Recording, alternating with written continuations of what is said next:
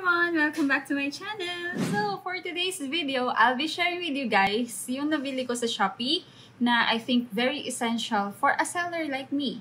Yes, I'm a seller in Shopee for 2 years already. And ito po yung shop namin. If you haven't followed us yet in our shop, please do so and add to cart the best!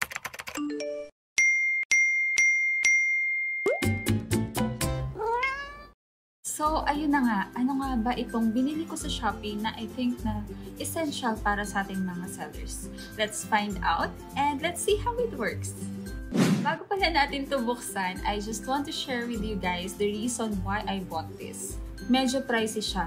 Kaya pinag-isipan ko talaga mabuti. Hindi lang 10 beses, 100 times. Kasi whenever I buy something, especially for myself or dito sa bahay, pinag-iisipan talaga muna namin mabuti if we really need this or we just want it.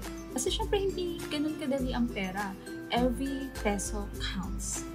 Kaya pinag-isipan ko talaga siya if it is a good decision to buy this. Is it a good investment to have this or not? Pero, since last month, naka-receive kami ng notice from the couriers or from Shopee itself na hindi na magbibigay, hindi na magpo-provide ng way bills ang couriers. Dati kasi nagpo-provide sila, pero this time, hindi na. And isa pa sa reason kung bakit hindi ako agad bumili nito, knowing na I've been selling in Shopee 2 years na, is because kabibili ko lang din ng printer, yung regular printer. Ngayon, ang ginagawa namin with the normal printer, doon kami nagpiprint with the sticker paper para sa waybill. Pero, medyo magastos din siya kasi I have to buy sticker paper, I have to refill the printer with inks. Kaya sabi ko sa sarili ko, hintayin ko ang sale at bibili na ako. Shopee, Papa Mega Shopping Day! Shopee! So, ayun na nga. For sale, ito ang na-check out ko. Pero bago ako nag-check out, i-share ko lang din. Ang dami kong shops na chinek. Nag-browse talaga ako, nag-canvas talaga ako kung saang shop ang pinaka-the best bumili nito. So, ayun. I found this shop. Lahat ng tanong ko, sinagot nila. As in, very accommodating and may time talaga sila to reply sa concerns ng buyers. Kaya, sa kanila ako napa-check out. So, let's unbox this na. Excited na din ako makita ang bago kong thermal printer!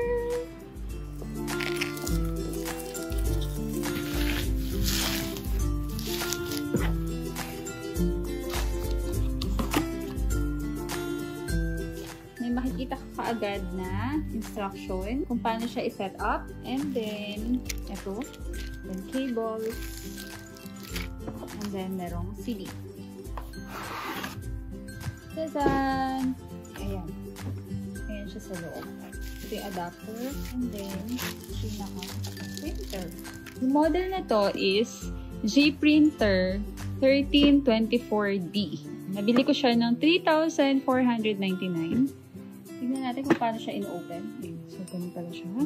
Meron na siyang isang free na sticker roll. Try natin, test natin kung paano ba siya ginagamit. Okay, step 1. Download driver. CD inside the box. No CD drive, no worry. Send us a message in our FB page for the online driver. So, ayan, magsasend muna tayo ng message sa kanilang FB page kasi wala kaming CD drive.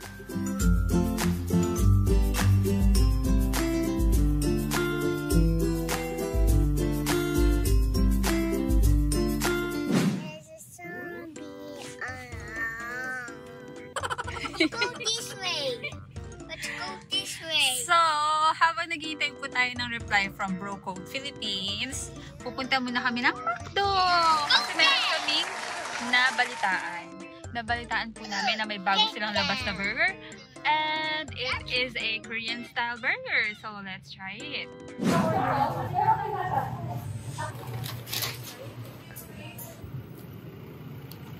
What's that? What's it? You like it? Yeah! What's this? I love this. Wow! Wow, what's that?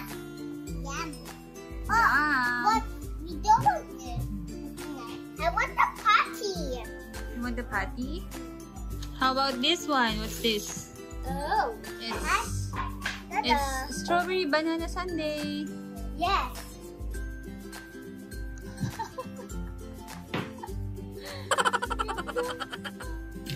So cute. So, ayun nga po, we will try this new burger from McDonald's. I got some ice cream. It's so sweet. Is it yummy?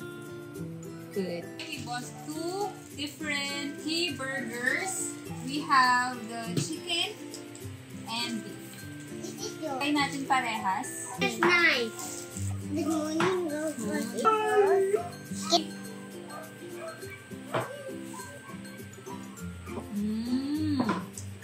Apa? Look at mine. Look at mine. Look at mine.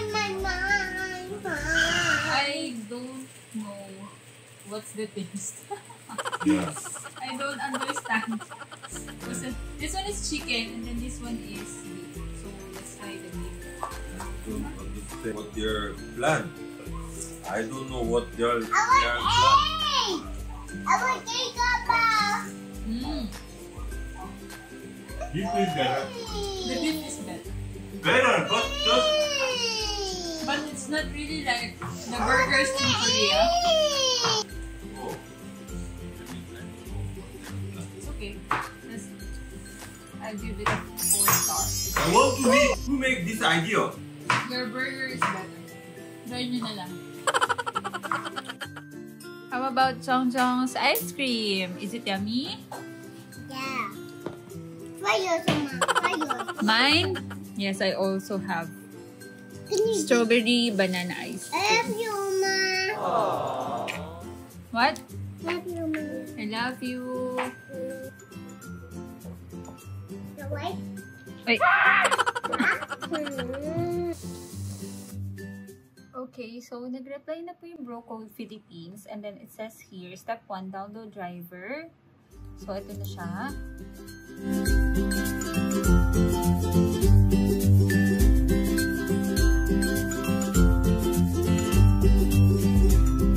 So, ito yung mga cables.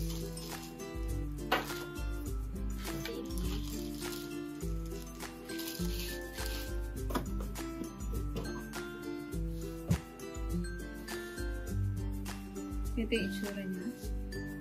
Sa likod. Meron siyang button dyan sa likod. Tapos, ayan. Kailangan daw kasi naka-ready na to. Para pag na-install na yung sa drive, pwede na natin siyang i-test print. Yung paglagay ng thermal sticker, itong dalawa sa gilid. Tapos ito yung ipapasok dito sa loob. Ganun. So, ilalock lang natin siya. Ganyan. Tapos, lagay mo na siya dito. Both or not? And then, ito, i-open mo na ganyan. Papasok mo yung sticker dito. Okay. Sarado na natin siya. Lagay naman natin yung cables. Ito, ang isasaksak natin sa saksakan. Ito naman yung cable para sa laptop or computer. Ikakabit natin dito. Dito. Yung bilog para dito. Okay. Ganun lang siya. Tapos yung saksakan niya, ganyan. Kaya kailangan natin ng adapter. Okay?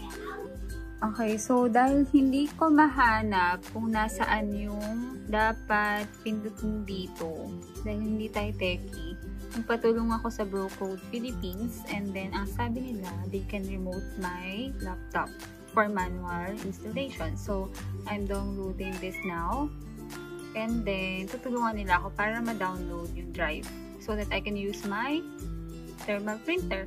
So, ayan, they are doing it now, the manual installation. At first, I click the add a printer dito. And then, yan na. Thank you so much, Bro Code.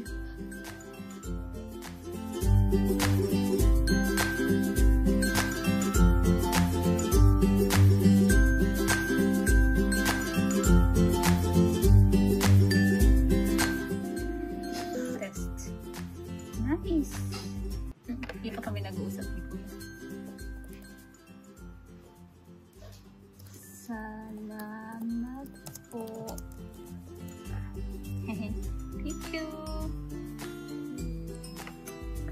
Wow, ang galing talaga ng bukod. So, ayun, let's try to print our first ever waybills. Yan, print documents. Let's select the printer, GPrinter. Paper size is like this. Ayan, so bongga. Okay, let's do this.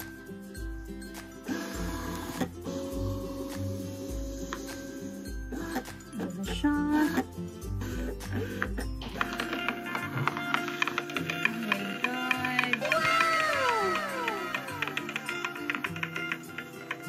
Yes!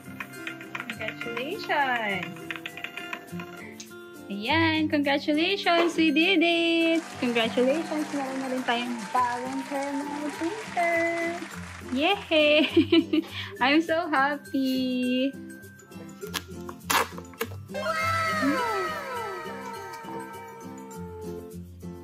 So, that's it guys!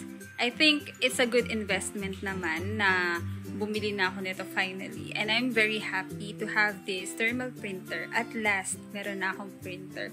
And I don't need to spend more for inks and sticker paper. Kasi sa thermal printer, hindi na natin kailangan ng inks. Only thermal sticker paper. Ayan. Say hi, Apa. And thank you for watching my vlog and see you again on my next vlog. Don't forget to hit the subscribe button, the notification bell, and the like button. Thank you so much!